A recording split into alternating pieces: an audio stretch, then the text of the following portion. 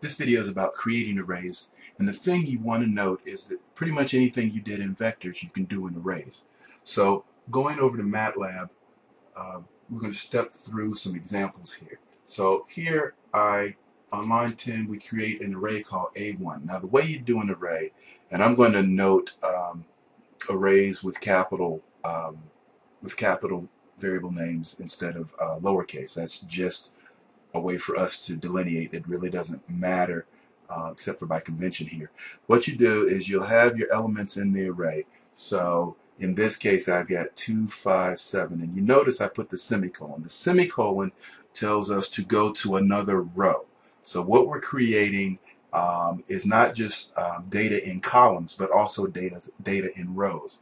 And so in this particular example we have 2, 5, 9, 45, 99, 77, semicolon, 1, 3, 4, 2.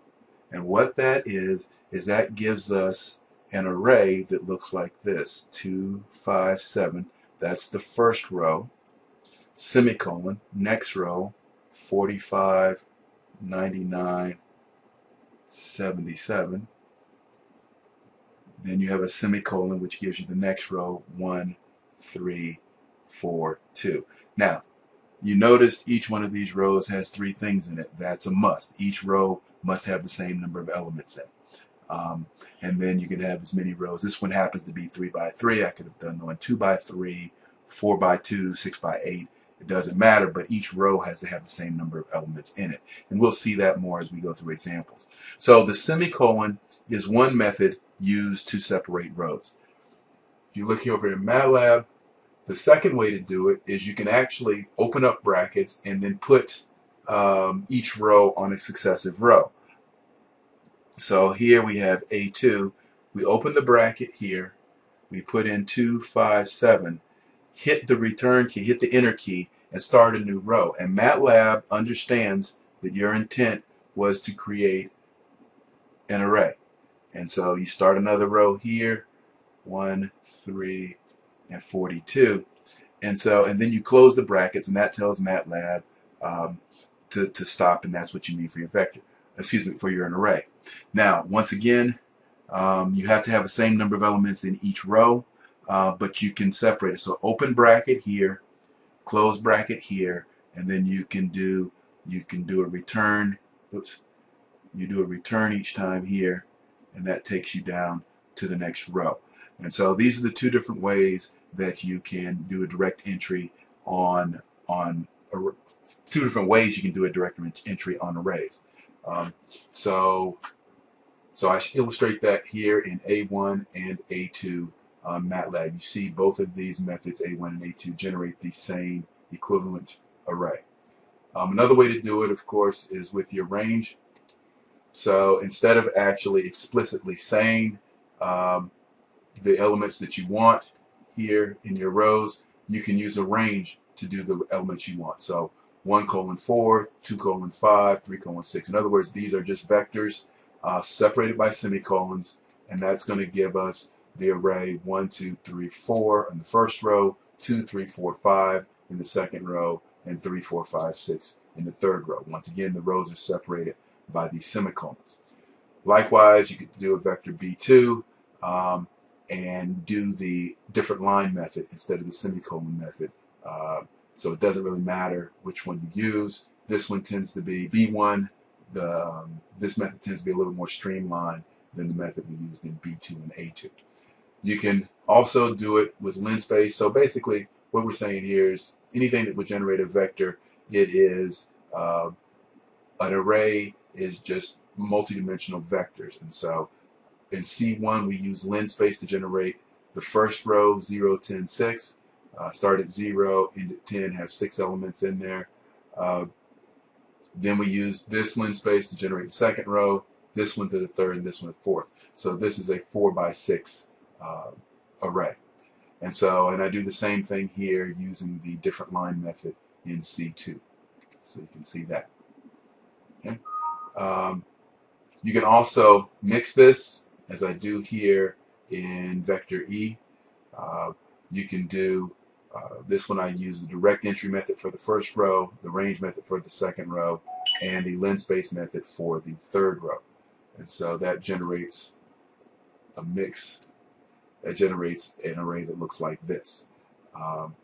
Either way, depending on what you're using, is preferable depending on your situation, but these are the ways that you actually create arrays. So next up, I like to look at how do you do zeros and ones. Once again, these are the same functions that we used when we started vectors in our introduction to vectors. So let's talk about, there are a couple of ways to do a zero vector. On line 36, I say 0 is 3, so it's going to give me, as you can see down here, a 3 by 3 array of zeros. On line 37, I say 0 is 2, 5. Keep in mind, it's always rows, then columns. Always rows, then columns. So this is 2 rows, 5 columns. 2 rows, 5 columns of zeros. And you can see down here, Z2 has 2 rows of zeros and 5 columns of zeros. On line 38, I have array 0, 1. So you use the ones function. With just one number in there, it's going to give me a 2 by 2 square array of ones. On line 39, I say 5 rows, 3 columns. Rows, then columns, rows, then columns. So this has 5 rows, 1, 2, 3, 4, 5, and 3 columns of ones. This actually comes in very handy when you do some operations in the future. And then you can do random. Keep in mind, random is going to do a random numbers between 0 and 1, non-inclusive. And so when we go random, let me just summarize here. Zeros, always rows, then columns. If you give it one value, then it will be square. So, let's spell zeros. Zeros. If I give it one single value, n, then it will be an n by n. Okay? Same thing with ones. Always rows, then columns. And then if I give it a single value, n, then it's going to give me an n by n. And then the same thing with random. Always rows, then columns. And then if I give random a single value n, it's going to give me an n by n. Keep in mind with random, the values that random are going to give are going to be between, their values are going to be between 0 and 1, not equal to 0 and 1. So it's not inclusive. So when I do R1 here on line 40, these are random values between 0 and 1. And it's a 3 by 3 because we gave it a single value. On line 41, I do a 4 by 3, 1, 2, 3, 4 rows, 3 columns. And once again, these are random values between 0 and 1. Now, if I wanted to create, and this is an example of how I would create random integers between 10 and 20. So what I do is I took R2, took all these values, multiplied them by 10, which now moved the decimal point over to the right one in each one. So now these were values between 0 and 10. And then I added 20. I'm sorry, these are going to be random values between 20 and 30. And so what I did was I multiplied R2 times 10, which moved the decimal point over 1. So that got me values between 0 and 10. And then I added 20 to them, and then that got me values between 20 and 30. And then I rounded them, used the round function here, and what round did, and I could have used ceiling or floor, but I used round here. Using the round function, what that did was round it off and got rid of the decimal point. So if I go and look at R3 here, this is it's R2 modified and did the rounding. Now, the thing is, you're probably looking at this and you're saying, well, wait a minute. Well, no, that's right. If you look at this and you say 9.8 rounded will give you 10, and then 10 plus 20 will give you 30, and so that's what this is here. So you can go through and look and convince yourself, that this function on line 42 actually generated these values in R3. Okay. Next up, you have two functions one called diagonal, one called magic. The diagonal function, you give it a vector of values, and it puts those vector of values on the diagonal. So just as an example, D1, the function is diag, diag. I give it a vector 6, 7, 8,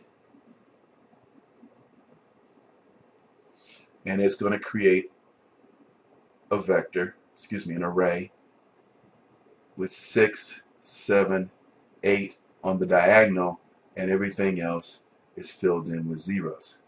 So my diagonal is going to be 6, 7, 8. So of course, the longer the diagonal I give it, whatever the length of my diagonal, or this vector, what I put in here, the resulting array is going to be an n by n.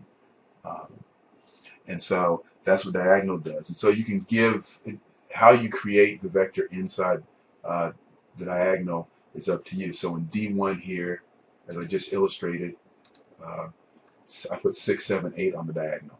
In D2, I'm going to use the range operator, 2, 3, 12. That's going to give me 2, 5, 8, and 11 on the diagonal, so it creates a 4 by 4. Linspace, 1 to 34, 4, so I'm going to get 4 values on the diagonal, so I get a 4 by 4. And then if I give it a one-dimensional random vector, it's going to use those random values and put those on the diagonal. So diagonal controls the values that you put on diagonal, which when you start doing a lot of matrix operations, that's very helpful to control. Next up is magic, and this one's sort of interesting. What magic does is it creates an array where if you sum up, and so this one is 8, 1, 6, 3, 5, 7, 4, 9, 2. If you sum up all the rows, they will equal the same thing. In this case, 15. If you sum up the columns, they all equal the same number, 15. And if you sum up the diagonals, both this one and this one, they all equal the same number as well, 15. And so the value you give magic, so if I give magic value of 3, it does a 3 by 3. If you give it a 4, it does a 4 by 4, as it does here with M2. And if you give it a 5, it does a 5 by 5, and so on and so forth. It does not work for 2, though. The value of 2 doesn't come out quite right. But if you do this, and if you want to do the math to prove to yourself that all these rows, columns, and diagonals are all equal to the same value in M1, and then in 2, they're equal to the same value, and in 3, they're equal to the same value. So this is a brief introduction on how to create arrays, much like when we created vectors.